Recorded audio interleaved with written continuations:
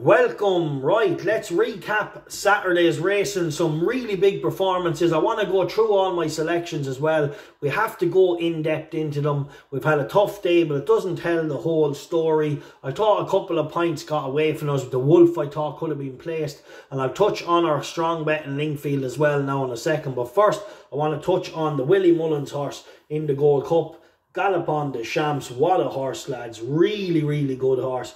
The way he hit the line, I thought, you know, you turned in and you thought, let's see now how good he is, because Fury Road's a very good horse. Statler, very good horse.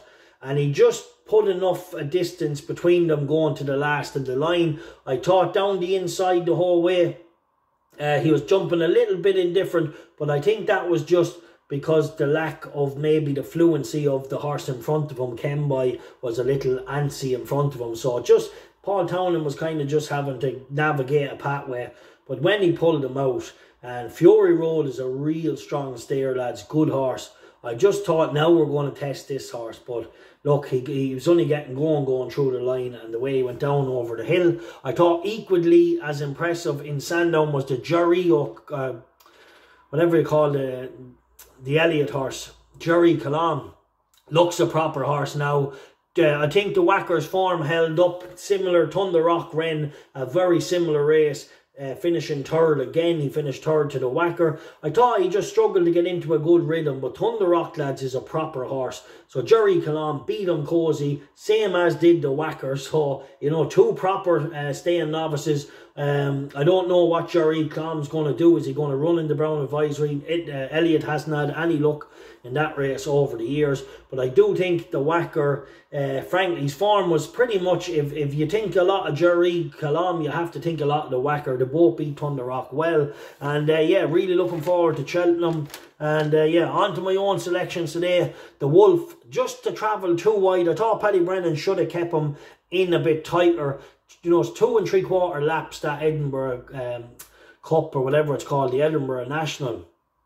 I thought we were too wide and too handy early, and people say, oh yeah, but you're well beat in the end. But you're well beat in the end because you're a victim of circumstance, or a victim of your environment. If you jump a horse off 3 or 4 wide, you're damn going to be, you better know you're going to be vulnerable the last couple of furlongs. It's basic maths, it's science. It's not even horses, it's not jockeys, it's just science. If you cover way too much ground on good ground, it's all right going wide late in the day on real soft ground, but if you have ground that's like good to soft on the, you know, on the card early, you just don't want to be wide, especially on an experienced handicapper. Then he went right down the inside late when we looked like we were going to be placed, and then he ran up the backside of a horse that was coming back. So the Wolf got away there. Thought we could have got some place money back off him. And then I want to touch on the horse in Lingfield. This was sick. Jim Crowley rode him for the best.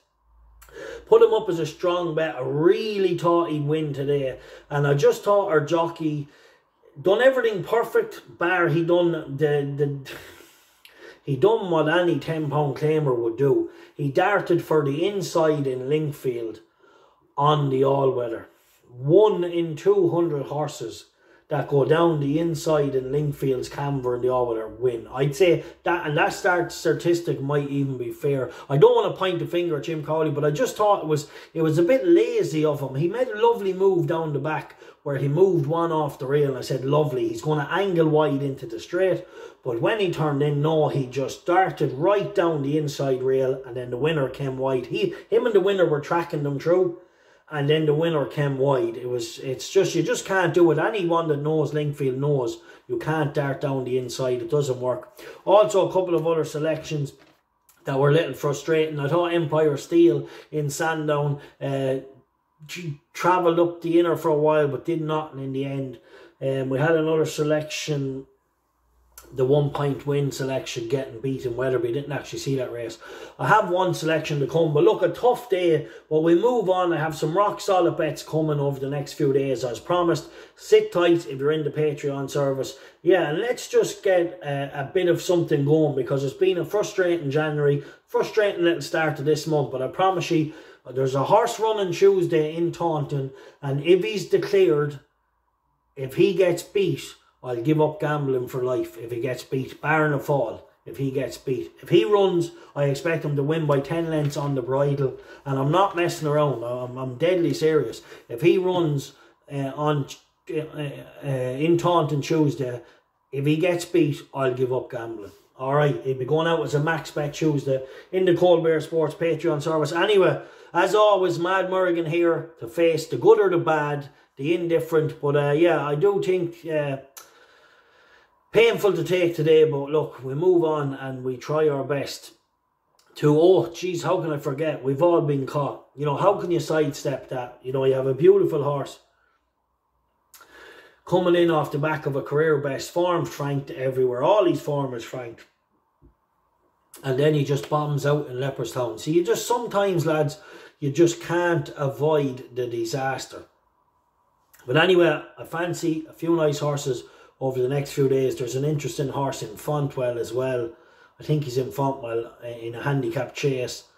There's a few interesting horses. There is one in a hurdle in Hereford, but it's his last run for a handicap mark that worries me. But I do think if they weren't schooling him round, he could be well. But anyway, I have a horse for Tuesday. As painful as it is, we will cause the bookie some pain on Tuesday if this gets declared in Taunton. Alright, bet safe.